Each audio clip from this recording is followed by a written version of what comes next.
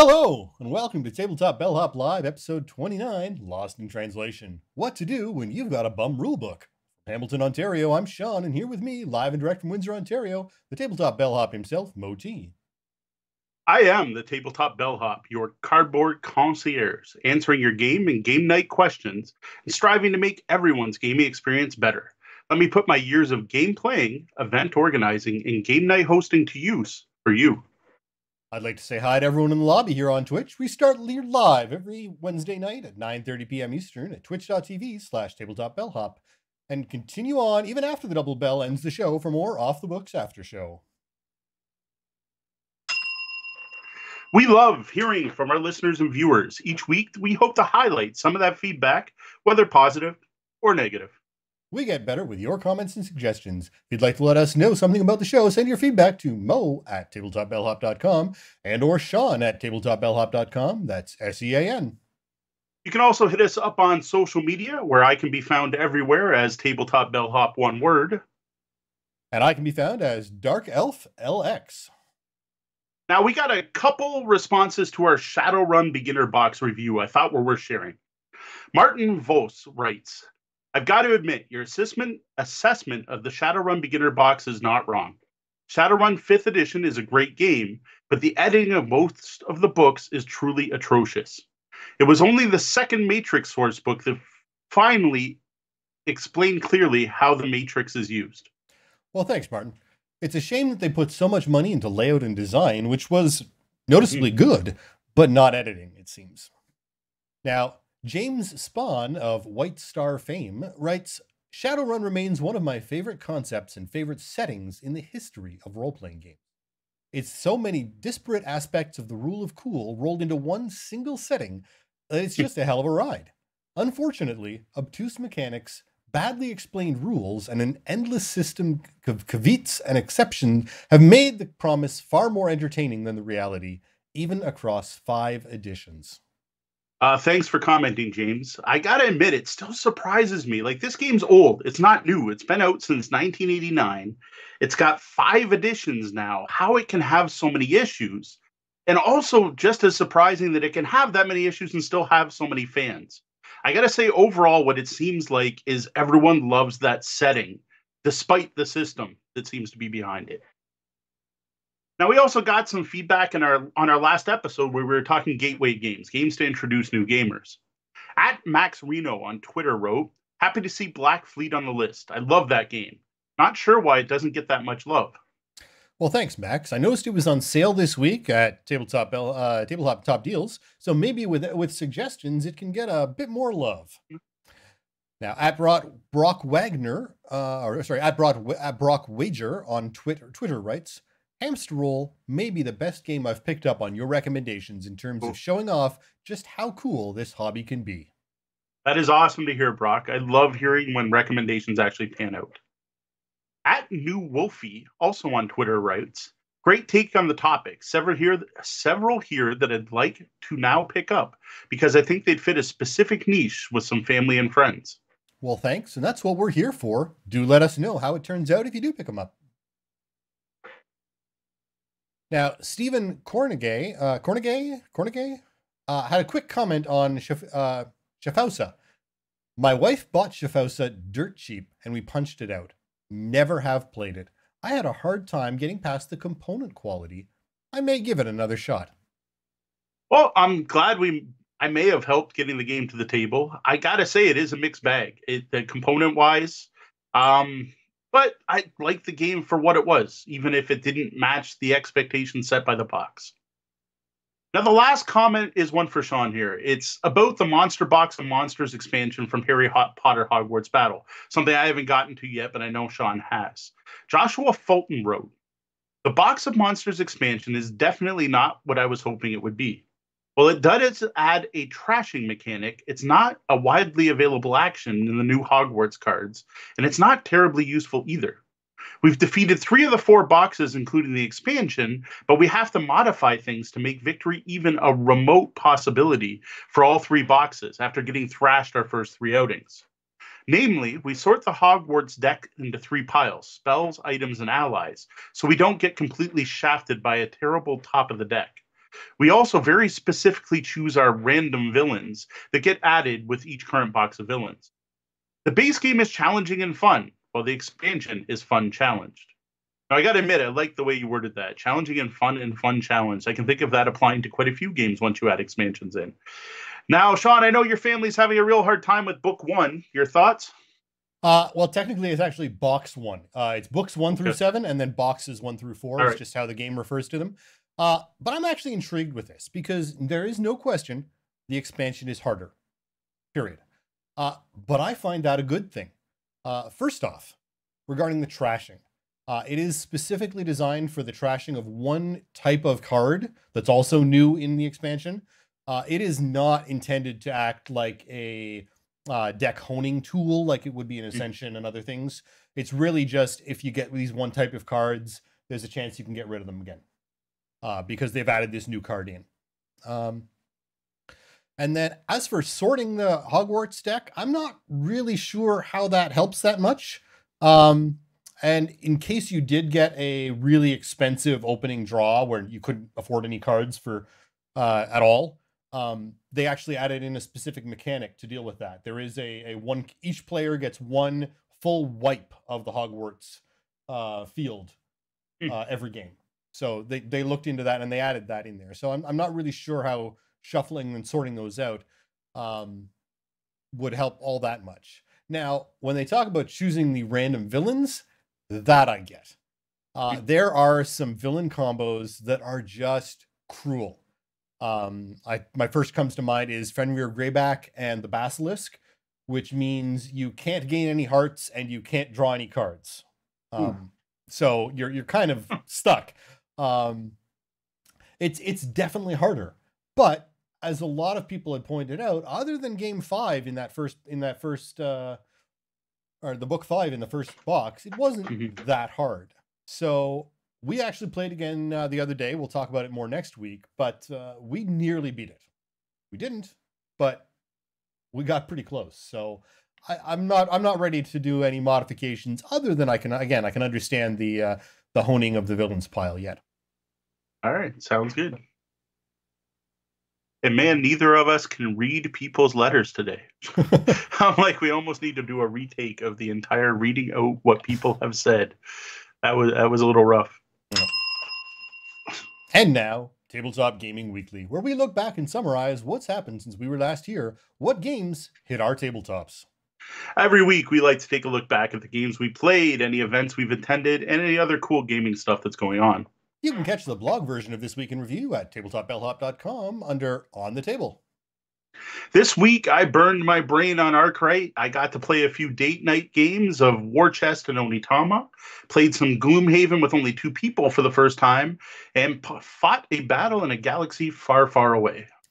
I've just got a bit of online play and some DC Heroes deck builder. So I'm going to mix things up from the last few weeks, and I'm going to start with Gloomhaven instead of ending with it, just to keep everyone on their toes. So cold and flu season is in full force here in Windsor. It's nasty. Plus, there's the roller coaster-like weather that is not helping at all. If it isn't an illness causing cancellation, it's freezing rain. Overall, this has meant a lot of people not showing up for game nights, and really for good reason. I'm even pretty much iced in here right now. This has been a rough winter all around, the worst here in Hamilton in 10 years. And it's still only not even middle of February. Yeah, I think the kids, it's starting to feel like, I don't remember the last time the kids went to school for a full week. They're missing at least 1-2 days a week right now. They did go today. They didn't go yesterday. Though this morning, I don't know if they should have went because we had whiteout snow. Yeah, even Toronto actually had a snow day for the first time since 2011. Wow, where they actually shut down the city. Yeah, we haven't gotten that far. But anyway, either way, this past Friday, we found out nice and early, thanks Tori and Kat, that they wouldn't be able to make it out. So Deanna and I had to decide what to do. So now we talked about playing a player short last week. Actually spent quite a bit talking about it last week. And the end decision that we decided that it was going to be random dungeons anytime where we don't have our full group. So that's what we did. We played a random dungeon. Now, last week we had talked about how the group considered 4 different options for what to do when a character's short. Check out our podcast number 28 to hear all those options and find out why a random dungeon was the best option for them. And I still think it is. This week, it was just my Savis Craghart and Deanna's Vermling Mind Thief exploring a randomly generated three-room dungeon. We started off in the foggy alcove, battling a couple of elemental demons. That went well with rocks flying everywhere and over pretty quickly. Room 2, though, caused us some trouble.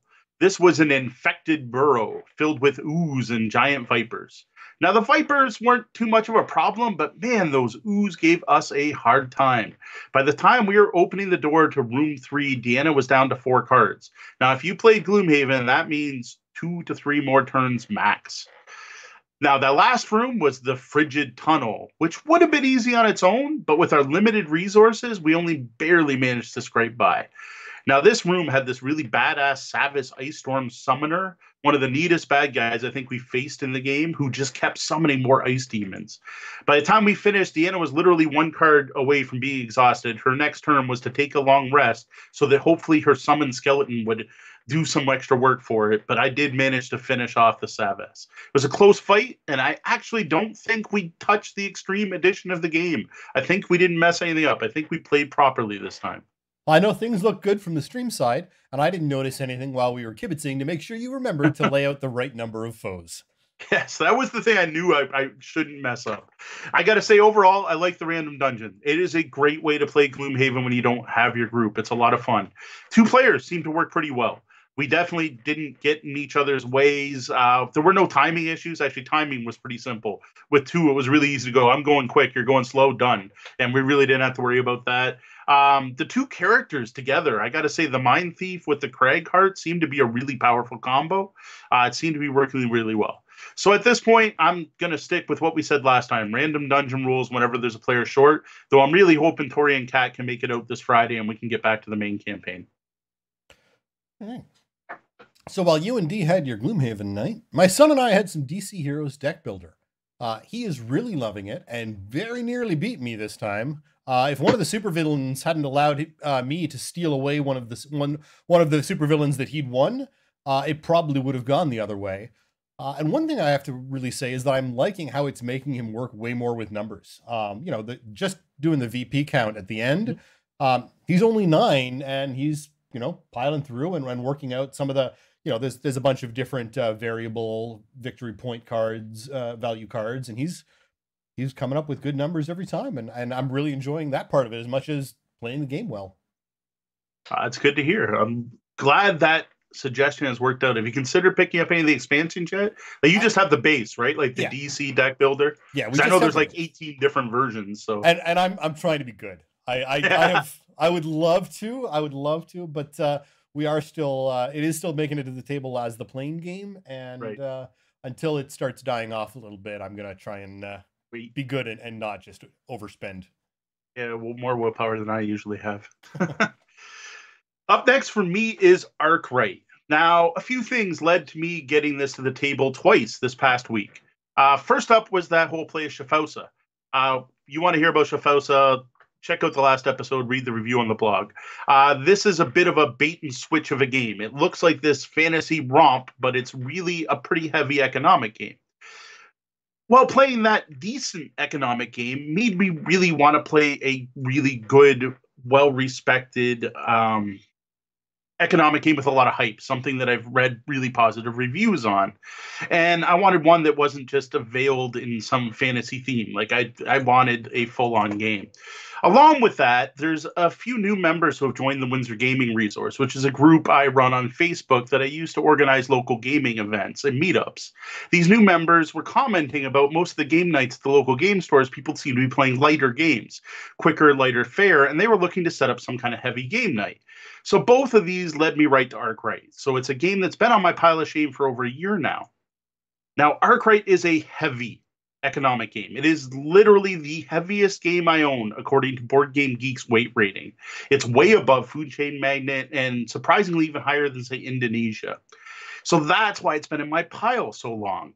This is the kind of game you need to pre-plan playing with a group of gamers who have already bought in to this kind of experience.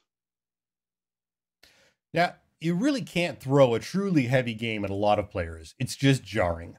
You need to pick your audience and make sure you have time, space, and all the other requirements in place to make this an enjoyable play. Yeah, I agree completely. This isn't something I just show up to game night and be like, "Hey, I set up Arkwright, sit down and play." The guy that just walked in the door, right?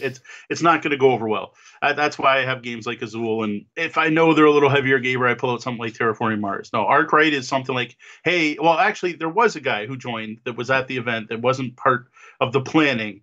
That like guy came over and said, "What are you setting up?" And he asked, he's like, "Hey, can I play?" And I'm like, "All right, I want to give you some warnings. This is going to take 3 hours. This is going to be heavier. You sure you want to be invested?" He's like, "No, no, no, I'm into this." And then it ends up he was part of the conversation. He just hadn't said he was going to be there that night. So Arkwright is a engine building game set at the turn of the century and the dawn of automation. Actually, it's named after Charles Arkwright. I'm going to get the name wrong here because I didn't put it in the notes. Arkwright is the last name of the person who developed the first machine and is responsible for automation. Players in the game are investors who are managing 2 to 4 startup companies in England, with the goal being to have the most valuable block of stocks in their own companies by the game end. Now, this is a heavy economic game where players are operating and closing factories, hiring workers, managing demand, developing their quality, automating manufacturing, paying wages, developing distribution networks, and more. It's Richard Arkwright. Thank you, Deanna, for the correction. Now, the game itself includes 2 ways to play.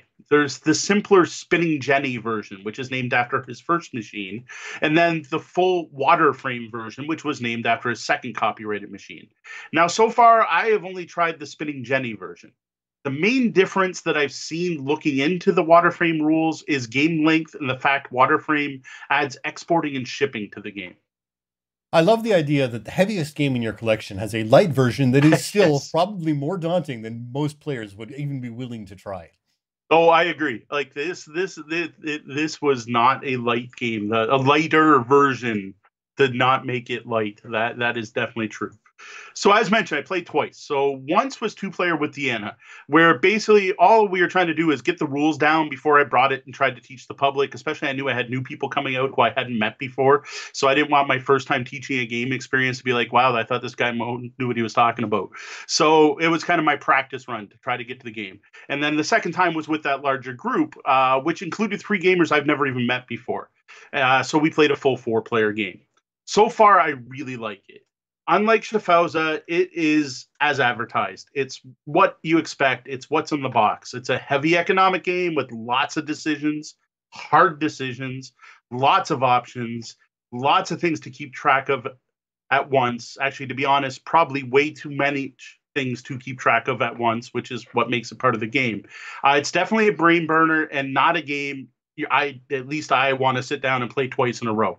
Split it up by a day, sure, but twice in a row after we were done, I'm like, no, we'll play Gizmos or something where I can pick up marbles.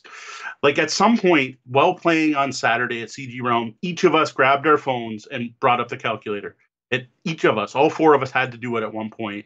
And one of the players at one point even pulled out a pen and a notebook and just to plan out her last turn to see if she could maximize her points. It's intense, and I'm really impressed. I like these kinds of heavy games. It's not the usual fare. It's not what I get to play all the time. I don't get to play games like that often, so it was nice to have this. It seems weird to call it this way, but a heavy game break. It was nice to get away from the lighter games. Now, I want to get a few more games in, and then I think I'll do up a full review of the game, and I'll get a lot more information. I'll put up a full blog post like I did for Schaffhauser. But at this point, I want to play some more. And I'm also not sure if I want to do up a review of just Spinning Jenny and then try Waterframe, or if I'll do Waterframe first and then write up a full review of both. Well, that sounds like quite the deep dive into a game, even without really diving deep into it yet. The game itself is just so deep. The rest of my week was so light and simple comparatively. I played the usual Board Game Arena affair, although we had some close games wrapping up with surprising results in Tokaido. Yeah, it was definitely some of those Tokaido games. I had no clue who was going to win until the very end. And even then, it was like, oh, or I was like 1 card away. Like I had 2 money left. And if I could have got that last meal, remember Zen, game Zen.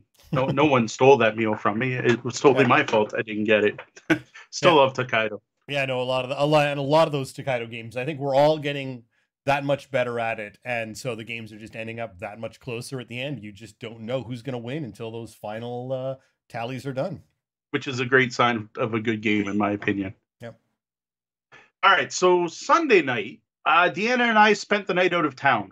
We were out in Kingsville at our favorite gastro pub. It just happens to be an inn with a room upstairs, Jack's Gastro Pub. Food's great. They serve they serve amazing Ontario craft beers on draft.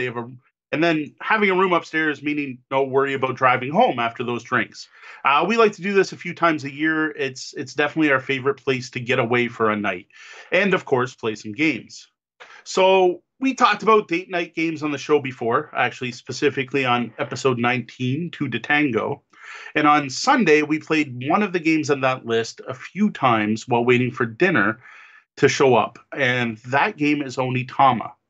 Now, in this case, we played the app version. Jack's isn't the kind of place you're going to pull up and set out a board and pieces and dice or whatever you need. Not that Onitama has dice. Cards, there's just not the space on their tables. And in that case, there's nothing wrong with just playing a pass and play app, which is what we did. Sometimes you just have to work with the space you have, and when that space is none, you can still find a way to make do. Yeah, and the app version is of most games are pretty solid. The app version of Onitama is excellent. Actually, to be honest, it's basically perfect. Like, it looks great. It perfectly duplicates the gameplay of the original. Like, there is no changes whatsoever. You can buy all of the expansions and even all the promo cards. And there are some app-only things that you couldn't do with the original game where you can change the theme. So instead of being like an Asian theme, you can make it look more like chess. I think there's a King Arthur theme. There's various themes you can set, which is obviously something you can't do with the physical game. But I don't like the app. I don't know what it is. It's something to do with the fact it's all about spatial recognition, and it just doesn't click in my brain looking at icons on my phone. Like, I would much rather have actual physical pieces in front of me. For some reason, seeing the actual physical pieces, I can better visualize this guy's going to move here, and he's going to move here, and he's going to move here. And I was thinking about it when I was writing this, and I'm like, man, I have the exact same problem with chess, actually. Like, I'm not a big chess fan, but over the years, if you ask me to play chess with a board in front of us, I'll probably say yes. Why not? I don't mind chess. But if you ask me, hey, play chess online, I have no interest whatsoever. I do not enjoy playing chess against a computer either, which is probably the best way to learn. I definitely prefer physical touching. I want the thing there. Like, maybe it's just me, but like, it's a great app. If you want an app version of Onitama, it's perfect. It perfectly recreates the board game. But I'd rather have my physical copy. Yeah, no, humans do some really interesting 3D processing just as an innate function of how we interact with the world. And the physical action of touching pieces itself can be helpful. Grandmasters of chess will spend a lot of time just holding and feeling pieces as they think and plan about and plan through moves and train, just to sort of interact with and connect with their pieces. So there's definitely something to that physical playing of a game. Yeah, definitely. Like, it's just weird. Now, maybe I'm just complaining because I think I lost all 3 games in a row. Maybe that's why I feel that. But I'm like, usually Onitama, I'm hard to beat in that game. I just couldn't play it on the app. So after dinner, having a few drinks, we got up to our room and we had a table, and I finally got the Breakout War Chest. I have been excited about this game since I got it for my birthday. Actually, I was excited about it before my birthday, which is why I wanted it for my birthday, and I was excited to get it for my birthday. Both of us, Deanna has been looking forward to it as well. Now, I first heard about this game on the Secret Cabal podcast, another excellent podcast. If you dig our show, you'll probably love their show. You got about 6 guys talking games there. Great group of guys. Really respect their opinions. What I like about them being 6 of them is you get a difference of opinion in the group. It's a nice touch. But anyway, the big thing that sold me on it from them talking about it, besides just going on about how awesome it is that at least one of them, I think it was Jamie, claimed it replaced the Duke for them. Now, I love the Duke. The Duke, in my opinion, is my favorite 2-player abstract war game. Like, if I had a Duke app, I would have been playing that, not Onitama. And probably also losing because I wouldn't figure out where the parts are going to go. But anyway, so hearing better than the Duke, I'm like, oh man, I got to try this. And then I saw it. Oh my God. Like, this is an amazing looking game. So now I'm like, not only is it supposedly play better than the Duke, it looks amazing. So it's another abstract war game, but this one's hex based. Players only have 4 types of units during each game, all of which are different from their opponent. So each game's gonna have 8 units total. 4 you have, 4 I have, 4 your opponent has, 4 you have. Each of the unit is represented by like poker chips, basically, like really nice high-end poker chips. You're gonna take 2 chips of each type, throw them in a bag, along with this 1 bonus chip for your side. They call it the royal coin. Each turn, you're gonna draw out 3 chips and use them to do stuff. Now, the stuff you can do is putting units on the board, moving units already on the board, recruiting new units, which is getting more chips into your bag, bolstering existing units, attacking adjacent units, and taking over control spots. And then also stealing first player or passing. Now, you win by taking over 6 of the control spots on the board. So it's Duke with area control? That is definitely part of it. You don't capture the Duke. Like, the way you win is that it is similar to Duke in the fact that instead of how you move being on the chips, it's on the cards. So it's still pretty easy to see. You just have the 4 cards out in front of you, and that tells you how each chip moves. It definitely does have that Duke feel of like horses can move 2 and pikemen can move 1. I think that's a pretty apt description. So the thing is, though, at this point, we've only played 3 games.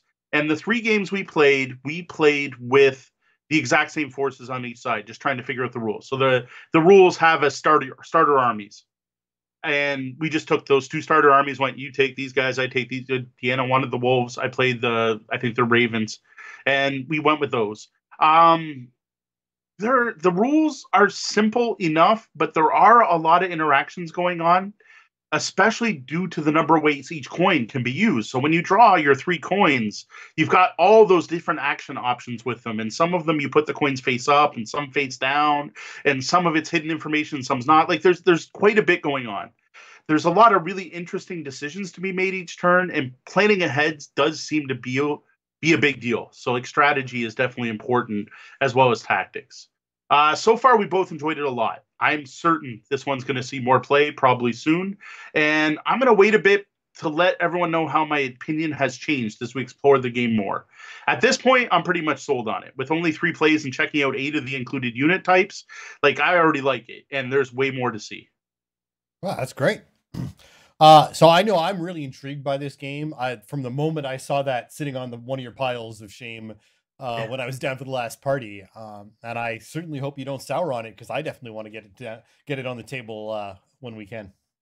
At this point, it doesn't seem like I'd sour on it anytime soon. If it has any of the staying power of the Duke, it's going to be a while before I get sick of it. And like I said, we've just like barely scratched the surface. Like, you're probably going to hear a lot more about this game in the coming weeks. We just need some time away from the kids to be able to play it. Speaking of the kids, the final game I played this week was Star Wars Destiny, that with my oldest, Big G. Now, it's been months, like lots of months since we last played. I'm pretty sure it was July last year when we played. Now, at that point, all we had done is played with like the preset stuff. So I originally went out and I bought it was called the two-player game. It's not a starter set. I think it may just say Star Wars Destiny 2-player game. Might be how they branded it. And it's a standalone, you can play against each other deck. It's okay. Then I went out and bought the Luke Skywalker starter set, like standalone starter, and the Boba Fett starter set. And we played with those. And then we kind of mixed up the cards a bit, and I bought 2 booster packs each, so 4 booster packs. And we sat down and finally made our first decks. The problem is we didn't have time to play back then. We made our decks and had to take off. And just things happen, right? We ran out of time. So last Saturday, though, we did finally get to play those 2 decks against each other, which thankfully we did a good job of separating everything. So when we opened it up, it was like, oh, we're perfect. Here's your decks, here's yours, here's your dice, here's our dice. And we were good to go. Now, the first thing that stuck out immediately is how much more fun the game is with a legal deck, a full 30 points worth of characters. And I couldn't have many parts, but whatever, a full deck of cards that go with the character cards. With all the preset decks, you only get 2 characters and 2 dice to use during the game. All additional dice come from supports and attachments. So your starting army or whatever is just 2. When building your own decks, you're much more likely to have 3 characters each with their own dice, or 2 characters, one of which is going to start with 2 dice. Now, of course, the random distribution means you have to have those dice, but that's a separate problem. Now, with the small set of cards we had and the dice we have, we couldn't do it, but I think if you had a large enough collection, you could even start with 4 characters or 4 dice in some combination. Probably if you did a bunch of weenies, like a bunch of stormtroopers, you could probably pull it off without having any of the named characters. But anyway, what all this means is you have more dice at the beginning of the game, which means there's more stuff to do and more options earlier in the game, and that's a good thing. So, glad to hear this got back to the table. We've talked about you guys enjoying this, but I know there had been some annoyances with the way the company sold it. I actually just came across, and I'm going to plug somebody else for a second here. TeamCovenant.com has a Star Wars Destiny's buyer's guide that takes you through, and it starts with, start with the 2-player game. Buy this first. And then buy Boba Fett and buy Luke Skywalker, and it just it takes you through. It's a quite a long blog post that takes you through how you want to go about buying your Destiny cards, and it's actually part of a 9-chapter Destiny player's guide that they've got on there. But that's TeamCovenant.com, learning Star Wars Destiny. We'll have a blog in the we'll have a copy in the show notes, I'm sure. But that sounds really decent. interesting. Yeah, that's the thing I didn't really talk about much this time. But if you buy the base starter set and the Luke set and the Boba set, you still can't make a legal deck, is what we found. Right. Sorry, we can make 1 legal deck. We could not make 2 legal decks, right, which I thought was a little ridiculous. Now, I did buy 4 packs of boosters with that. We could make legal decks, but I think it was Big G's deck was basically stuck with what we owned. Right. Like, she didn't get to modify much. Now, I do have to send a shout out to my cousin who did donate additional cards, but someone doesn't know about those yet. So we are looking forward to expanding the game somewhat. Apparently, the Rivals draft set is sort of the key to making it all happen. So okay. See, the other thing is I haven't kept up. Like, since July, they probably released 2-3 new sets since I've even looked at the game. Right. Now, overall, I got to say we still like the game. We had a fun game. Big G and I both had fun playing it. I got to admit, I'm not a big fan of the collectible nature. I do like the game itself. The gameplay is excellent. I like the combination of cards and dice, and, well, we're both huge Star Wars fans. So I just hope it won't be another 8 months before we play again. So, for those of you keeping track of the Less Shame Board Game Pile of Shame Challenge, it is time for an update. This week, that is 2 more games off my Pile of Shame. Arkwright and War Chest, gone. The Pile of Shame. There we are, down to 72 on the Pile of Shame. It's not bad. It's going pretty good. If I do 2 a week, though, I don't think I'll get through the rest of the year. But 2 a week at this point, if I do 2 a week, I think we'll get through all of it. Yeah. I still don't expect to get through it. I'm gonna bog down into these like heavy war games. I'll be like, I'm never gonna get these played. Those Valeria expansions, though, those might come off soon. Yep. We record the show live Wednesday nights at 9:30 Eastern on Twitch, and we encourage people to drop in and take part in our chat room, the lobby. Don't forget, if you're here live, we continue the show after the Double Bell and an Off the Books after show, as well as some special features that might make it to YouTube from time to time. Thanks to our moderator, Angie Games. Tonight, in the chat, we have, bringing up the list here. I do have to apologize to Mr. Grim Smiles. I wanted to say hi, but I'm trying not to interact with the lobby while we're in the middle of a thing. Obviously, someone local, because they saw us playing on Saturday. I'm not sure who it is by name, but thank you for stopping by. I highly doubt you caught this in time, but if you do listen to the podcast, we do appreciate you stopping in. Yeah. So we've got Poncho72, Red Ketchup, Red Ketchup FBI, Shadzar, Slow Cool are here. I know Kat was popped in at one point. Mr. Grim Smiles had to depart, but thanks for showing up. And Tech 2674 was around as well. I don't see their name right now, but if they're still watching, thanks for coming out and joining. It's weird because Kat noted that she was like here to stay this week, so I don't know. If she's not chatting, she's just watching. It's possible. Now, Shadzar was pointing out, when we were talking about the apps, a computerized version of anything is just a video game. It isn't like a real thing, like a board game. While programs that allow online play may help people play games, it just feels more like going through the motions, be it a board game, a card game, or an RGB, or an RPG. RGB. It's colored now. Or an RPG. And then he went on and started talking about how, if you need a computer to play it or to do it successfully, it should just stick to being a video game. To be honest, I gotta say that I find that somewhat true. There are a few board games I have played over the years that I sit there about halfway through and go, you know what, this would just be better on a computer. You know what, Arkwright is probably a good example. It's just the amount of math in that game. Although, to be honest, if it was all done for you, I think it would take out the joy in the game because you wouldn't make mistakes, right? You could just like click on the different things to see the possible outcomes, and that would remove some of the game from it. But I think it was Clash of Cultures.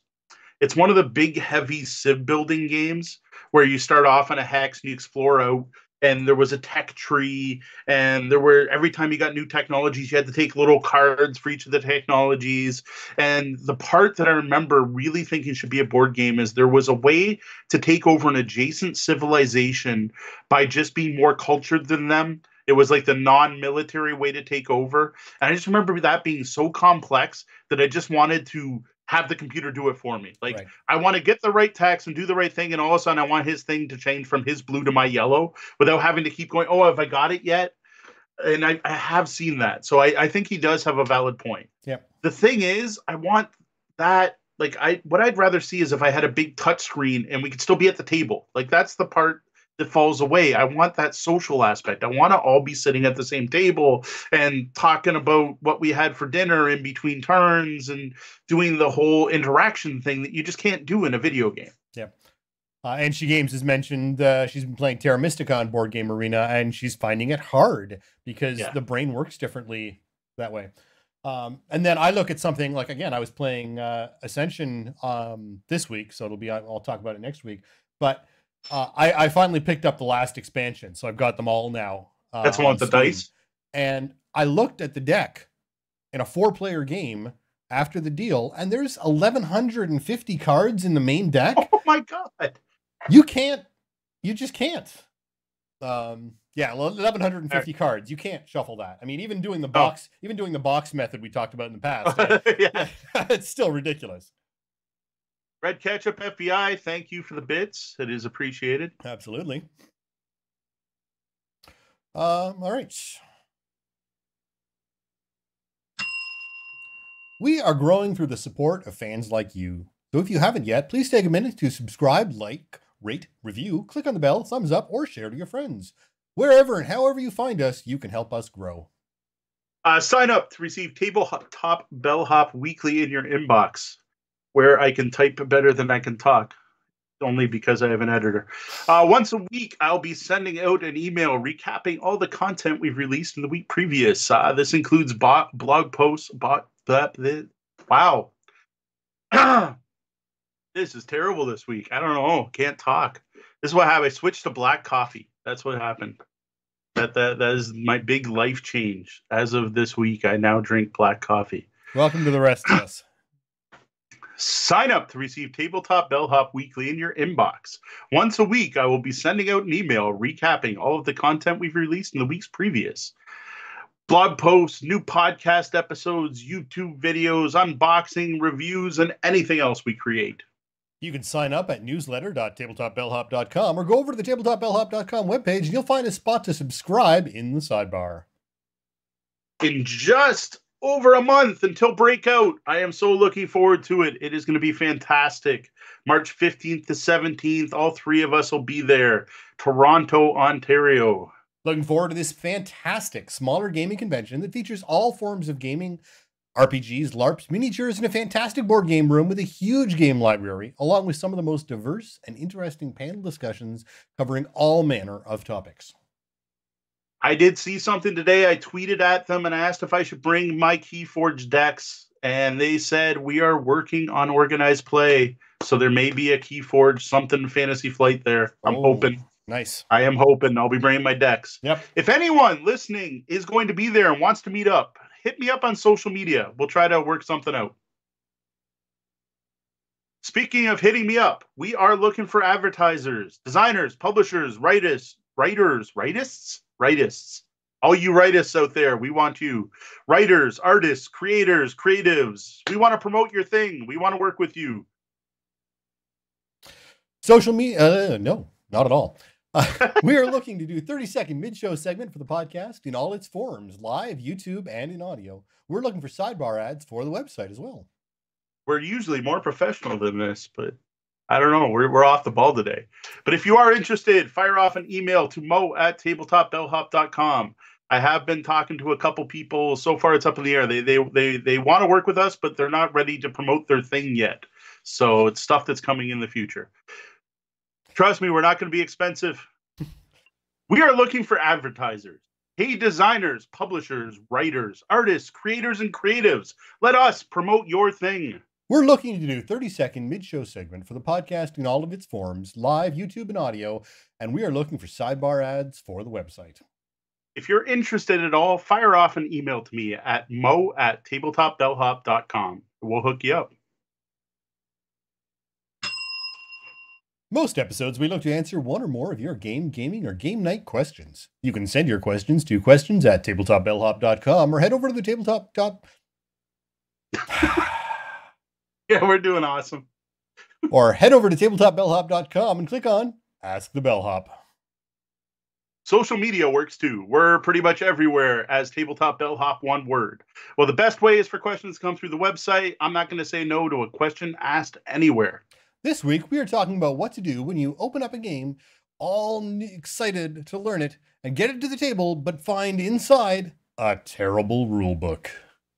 Charles Barouch asks, Barouch, why is it that no one seems to know how to write gaming rules that can be understood clearly? I spend a lot of time on Board Game Geek or tracking down a gamer who can teach. Charles, I got to say, I don't know. I don't know why no one seems to be able to write rules that can be understood correctly. I can't answer that specific question. What I can answer and what I do know is it's not intentional. It really isn't. Game publishers don't intentionally write bad rules. Game designers don't write bad rules. Game localizers don't publish bad rules on purpose. It's quite the opposite. Publishers want the rules to be as clear and easy to understand as possible. They want you to pick up the game, learn it quickly, and get it to the table right away in the shortest amount of time possible. They want the rules to be easy to read, and they want you to enjoy and play their games. I know I have some thoughts on what causes it, but dealing with it, that's the real problem everyone needs to solve, no matter what caused the problem. Very true. So, really, why is it that there are so many rule books that are hard to fathom? Now, really, it could be a lot of things. As Sean said, he's got thoughts on some of them. Here's some of mine. The most common being is got to be the company doesn't hire an editor, or possibly more importantly, hires the wrong kind of editor. Because it's a totally different kind of editing when editing something for spelling or grammar or editing fiction than it is editing game rules and mechanics. Game rules are basically technical documents, and you need someone that can edit technical documents. A technical writer, a technical editor, these are real and specific job titles with different requirements than their non-technical equivalents. An editor is not an editor for anything. Correct. Very true. And let's agree, Shadzar's bringing this up in the chat. What I'm going to mention right here, too, is one thing that sadly seems to be becoming more and more common, instead of less common, is like the game designers think the rules make perfect sense, right? To them, they're clear, right? They wrote the rules. It makes sense to them, and they've used it many times to teach their friends. And then their 10 friends have taken those rules and taught others. What could be wrong with them? It works for them great. The problem is they're gaming in a bubble. It's a bubble that's filled with all kinds of special knowledge and unwritten rules that the group is probably totally unaware of. It all makes perfect sense to them, and it's not until the rules get out to the public that they find out that really, it's almost in another language. Now, I'm really seeing this with Kickstarter a lot and other independently published games, not even necessarily Kickstarter, but any crowd-funded or independently published game. Just if you are designing a game and you are going to publish it on Kickstarter or put it out on Drive-Thru RPG or Drive-Thru Cards, just make sure strangers touch it and play it before you publish it. And I'm going to take that one step further, actually. Give it to strangers and leave. Take everyone who's ever played the game before and go have a coffee. And don't come back until they're either done playing the game or have called out in desperation because of their confusion. It is way too easy to not notice that you are compensating for bad rules with your knowledge. And a perfect example is playtesting at using cons or getting that game out there at cons. I sat down and did a playtest at Breakout Con at QCC. Queen City Conquest. Queen City Conquest. And the designer was there, and one of his friends who was working with him on the design was there. And I have absolutely no idea if the rules were any good or not, because it was the designer sitting there talking us through things. And so the game, you know, for what it was, it had some issues, and we talked to the designer about those issues. But when it comes to the actual rules implementing, whether or not the game was good or not, I don't know if those rules were even, you know, readable. Yeah, very true. Very true. You need outside opinion, and as Sean noted, you need it to be not influenced. You need I'm trying to think of the technical term, a clean sample, right? You need it. You don't want to mix it up. You don't want, you go in and help, you're gonna ruin that. All right, unrelated to that, or possibly related to that, is translation issues. This can be huge. Like, the reason I'm answering this question and we're talking right now is because I tried really hard to play Schaffhauser last week, a game that sat on my pile of shame for 3 years because I couldn't figure out the rules due to translation issues. Like, I gotta admit, in this case, sometimes it feels like publishers use Google Translate. That is not a good tool. Just avoid it. English, or its various regional equivalents, is a real problem. Grammar just does not translate well, or sometimes at all, the way words do. And it takes someone more than just fluent in both language to be able to make a translation make sense to others, and not just the translator. Again, that translator is looking at both the sentences and understanding it, but that doesn't mean that a non-native speaker of the original language would be able to do the same thing. Again, something that can benefit from a separate, unrelated set of eyes. Totally agree. The other thing, too, is your translator, your playtesters would do this, but your editor and translators should try the game, play the game, because I've seen it out there where people have explained that, oh, sorry, our editor never played the game, so they didn't realize, get it. I'm like, but like, you want your rules to be cruel. You want someone who plays games. But anyway, we're kind of spinning our wheels here. Whatever the reason the rules don't make sense isn't what this is about. It doesn't matter. Just realize it's not intentional. Like, don't go out and blame. Like, you can blame the publisher and say, hey, you guys wrote a bad rule book. But, like, they're not doing it to screw you over. Like, that just doesn't make sense. They want to sell their game. Publishers and people want their games played. Now, there may be alternatives to a bad rule book. And that's what I want to dive into here. What do you do when you've got that bad book in front of you? Do you just put the game back on yourself or put it in the extra life auction? You know, I almost did that with Schaffhauser. But nowadays, there are many alternative ways to learn how to play a game, and we're going to look at a few of those. The best games, as we say, are the ones that get to your table. So let's get more games to your table, even if you don't think there's a way to play them. Very true. Up first, for me and for many people nowadays, are instructional videos. Learning games by videos is still pretty new, but man, is it popular. If you go on social media and you see the polls people put out and companies put out about how do you like to learn games, every year I see that number of I watch videos going up and up and up, and the people who say I learned from the rules going down and down and down. For many people, watching to play a video is the primary way to learn to play a board game nowadays. To the fact that many game companies are jumping on board and will often include a QR code or a link to a how to play video right in the box or in the rulebook itself. Now, there are lots of channels to do this. I'm going to recommend some that I personally have enjoyed or used. One of the most well-known channels is Watch It Played by fellow Canadian Rodney Smith. Rodney produces excellent quality videos, both ones he does on his own and ones that game companies pay him to do. He does do both, and I find them fantastic for learning games. And one of the things Rodney is renowned for, and head's hat tip to him, is he is the most impartial person I have seen in the game industry. He will tell you how to play the game. He will never tell you if he enjoys the game or not. For him, it is just about imparting the knowledge, which is a great place to be when you're just there to teach games. You're not a reviewer.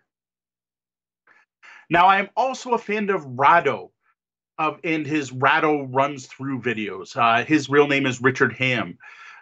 He not only teaches the game, but goes through a few turns of each game after teaching the rules.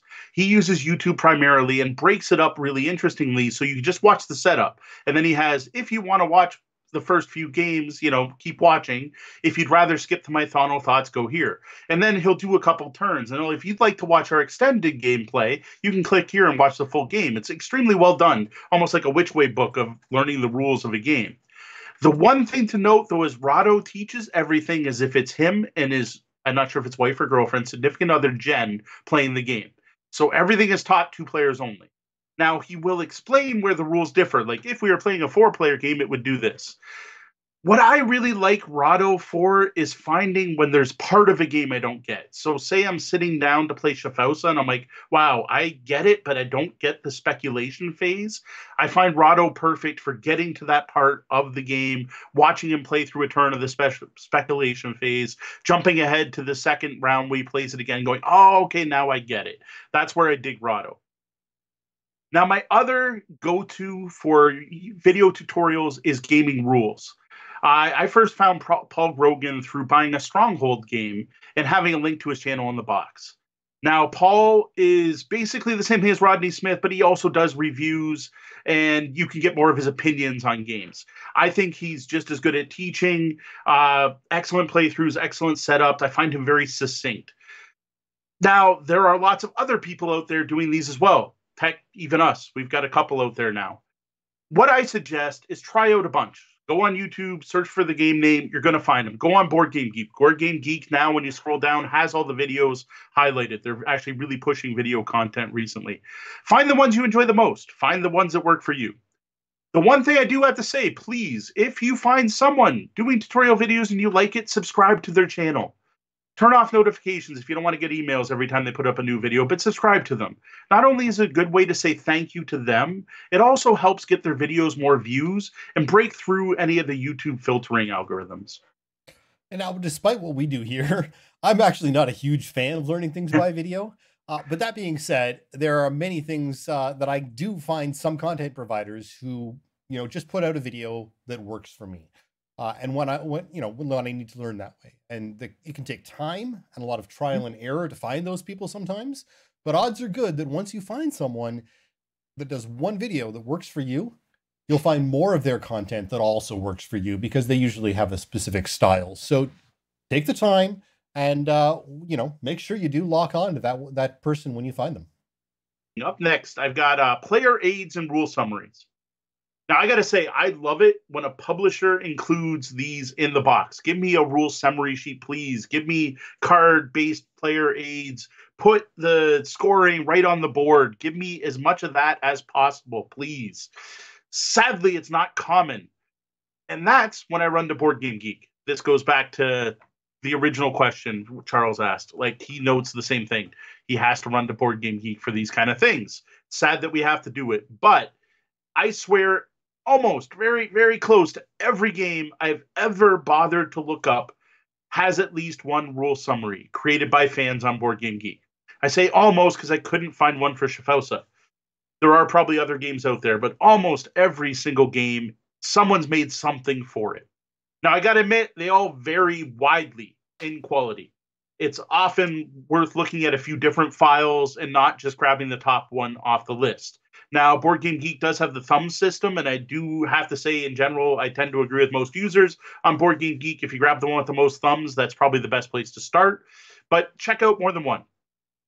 Now, another company that specifically specializes in rule summary sheets is a company called the Esoteric Order of Gamers, or EOG. They now have a ton of resources for almost 300 different games as of when I first looked this up. Now, originally they just did rule summaries, but now they do rule summaries, reference sheets, they're doing reviews, and now the interesting one that I've noticed they've added is foam core box insert plans for various games. But really what we're looking at here are these reference sheets and the rule summary sheets. They are fantastic, like full color, print them out, intro page, using all the icons from the game. They get permission to do this. Like, that's why they only have 300 games. They look fantastic, and I gotta admit, they're often better than the rule books. Now, even if the rules are well written, some games just have so much information to keep track of. The summary sheet means you don't have to flip through that book trying to find that one detail you forgot, which is rarely in the place you wanted it or needed it to be. Yeah, it's never in the place. So it's always in the last place you look. There you go. One thing to check, though, possibly even before going to Board Game Geek, I do it. I go to Board Game Geek first. I'll admit it. I'm bad for this. But go to the publisher's website, because it's highly possible that if their rulebook's bad enough, someone's already let them know and they've already updated it. It's rare nowadays to find a publisher that doesn't have a PDF on their website. Actually, it's rare enough that like a company that doesn't should be called out for not having it. So it's worth checking. See if there's a file online that's different than what came in your box. Now, in some cases, these rulebooks are so bad that the publishers are even willing to send you a shiny new print copy of the rulebook. Going back to that whole, they want you to be able to play the game. They really do feel bad when they put out bad rulebooks. Now, this recently happened to me with the Conan board game, the big box miniature game put out by Asmodee. Now, I just got shipping notification yesterday for those books, so they are sending me totally free 3 full replacement rule books, and I'm looking forward to finally getting to play that game because the original rule book is a total mess.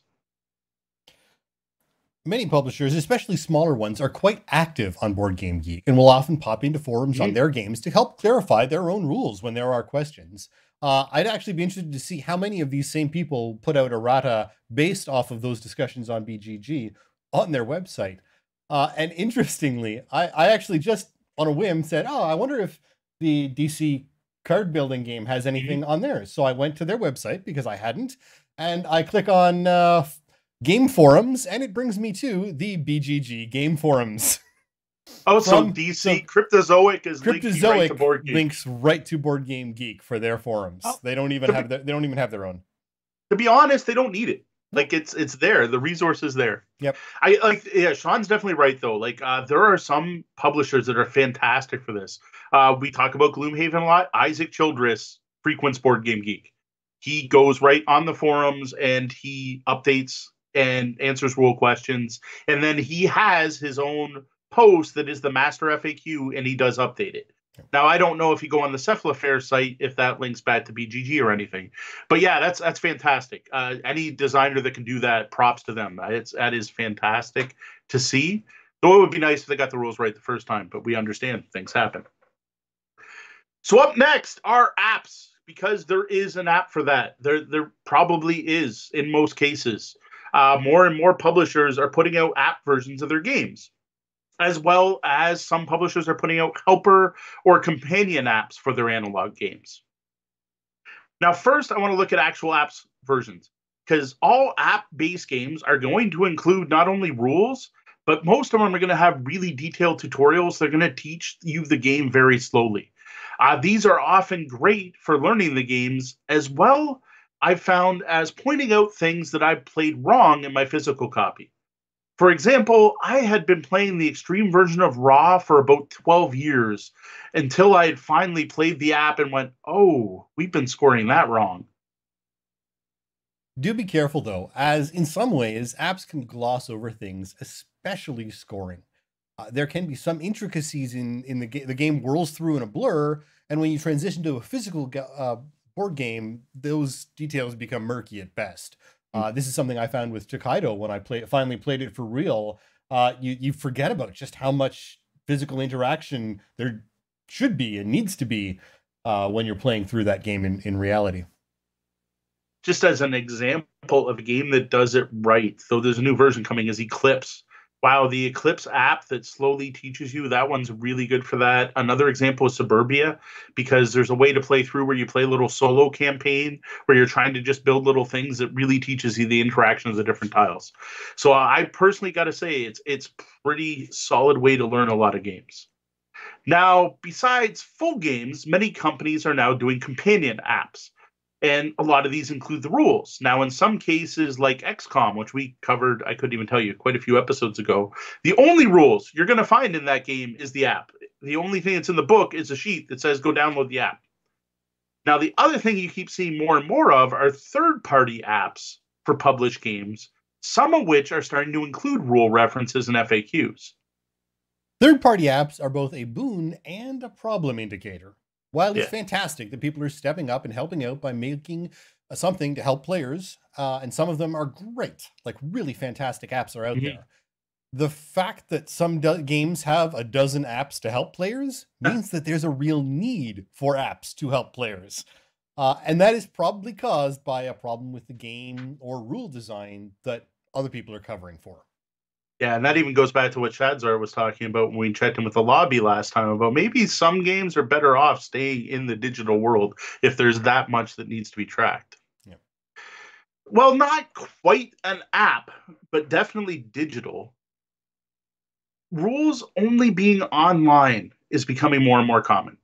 Like, this is the case where you don't get a rule book with the game. This has happened to me 2 or 3 times, not often. In a way, I get it, right? It makes sense because the publisher now has control over what rules are out there.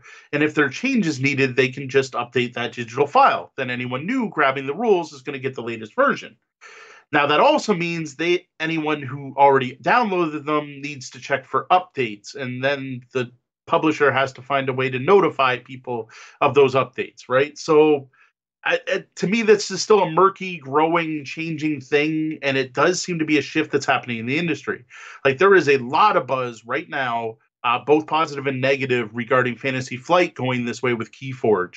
There are people who love it and think it's fantastic, and there are people who totally hate it.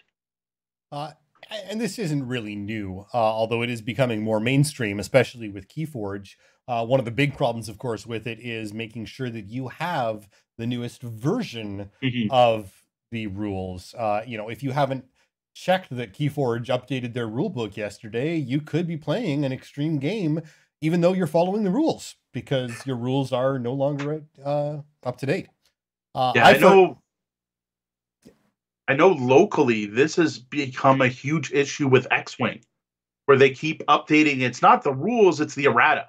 So the rule book hasn't changed, but some ship had a broken whatever, or something was doing too much damage, so they changed it, right? And I know collectible card game players are used to this as well, but I know locally they're doing official sanctioned tournaments, and they are having issues where, like, someone shows up to play on Sunday and they haven't read the latest FAQ. They don't know that this ship's now whatever. I don't know X-Wing well enough to use specific examples.